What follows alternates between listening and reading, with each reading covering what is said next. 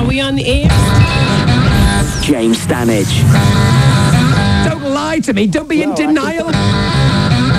Key 103. Keep on reading. Yes, that's it, absolutely. Read every book. Yes. Every book. And he does, and he's doing very, very well. Unless it's Geoffrey Archer.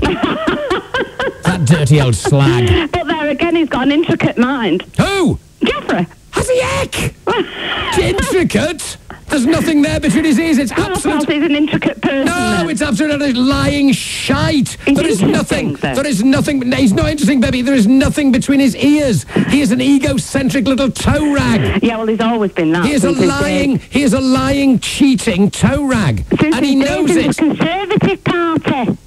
I don't He's even... been like that. No, he grew up like that. He told lies about... Didn't he tell lies about he was in the Olympics? Yeah. He won this... No, he didn't. He's never been anywhere. Where did he get his degree from? He didn't. He's not got a degree. Has he heck? His wife has.